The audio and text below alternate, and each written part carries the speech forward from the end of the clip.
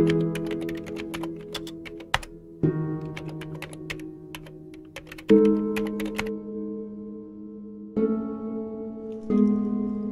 live in a world where all are one. I live in a world that knows unbound love. I live in a world with smiles galore. I live in a world that hopes and gives. Is your world as beautiful as mine?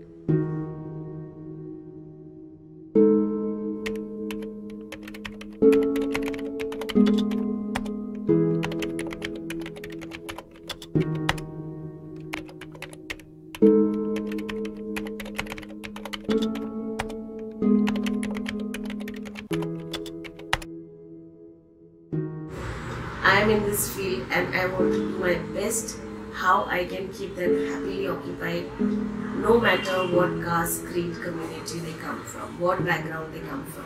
Whether they come from low economic background, we look for sponsors. If they come from well-to-do families, still all the things are same for both the kind of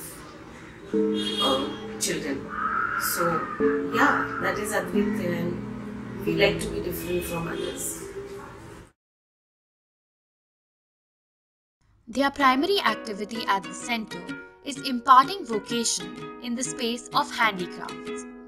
The students are involved in extremely fine and intricate craft work which helps in channelizing their energies constructively and keeps their attention focused on one task. This disciplined hard work eventually results in finished products with impeccable perfection and unmatched quality.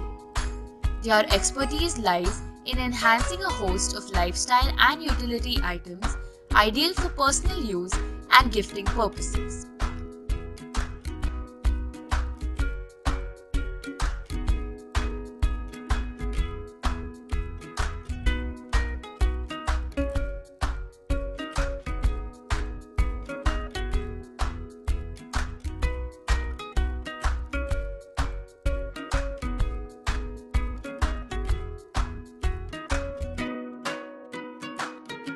The biggest thing is all these products are being manufactured in slums. So there are 27 beneficiaries in slums who make our products. And then the pretty work that you see on our products is all value addition done by our kids. So products are made in slums by women who are sole breadwinners of their family. And the value addition is done by our kids.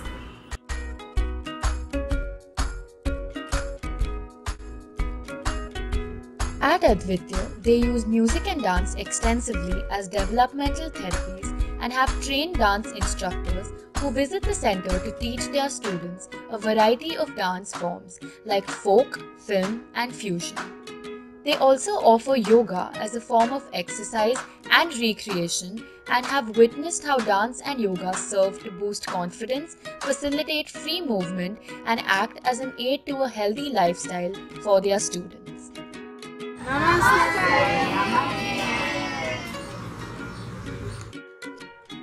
Music has the ability to represent emotions through sound.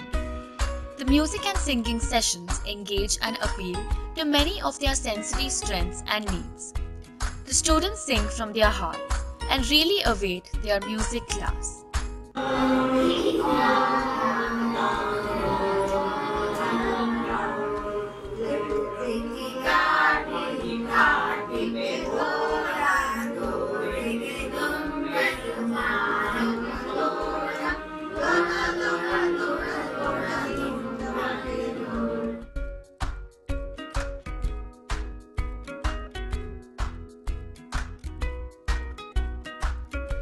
I started with this dog therapy, and you won't believe, most of my kids, 90% of them were scared of dogs.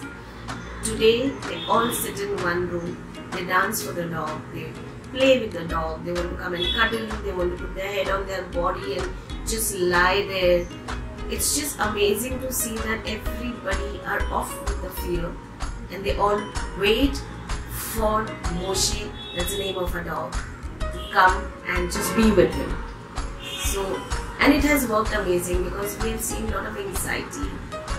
Quite a few of our kids were facing has really come down.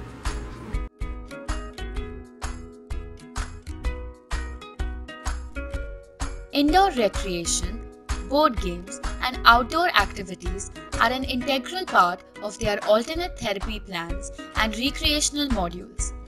They believe these raise and nurture their curiosity, analytical skills, problem-solving ability, and molds them to become better team players.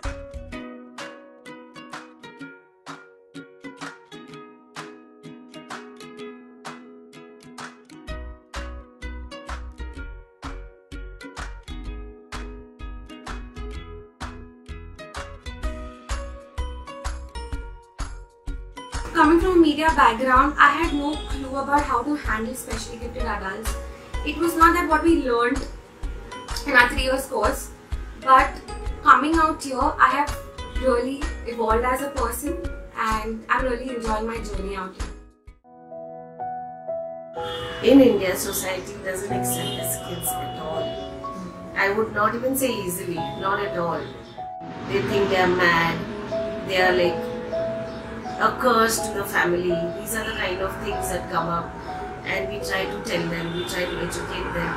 They're the most innocent lot. They're the most amazing soul. God has sent them to you with a purpose. Let us all together help them, give them a lot of love, care and affection, and it will help you change your life.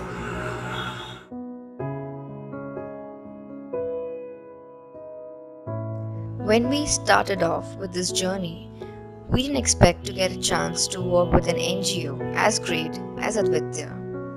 Advitya became a getaway from our mundane, occupied lives. The love we received from the students is something we will never forget.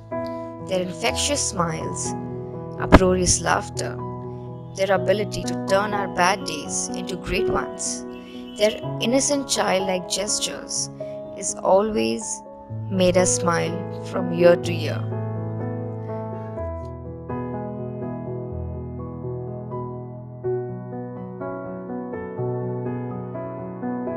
Generally, all of us speak or think of taking efforts to understand them and eradicate the stigma attached to them, but never take any initiatives towards it. This project gave us the opportunity to empathize with what they go through in their day-to-day lives. We interacted and felt a beautiful connect, which we'll always cherish in our hearts.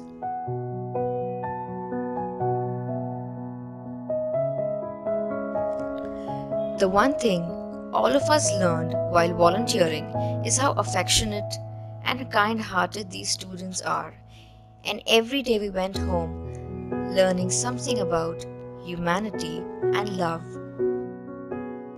By filling our bag full of memories, we knew it was going to be an overwhelming goodbye.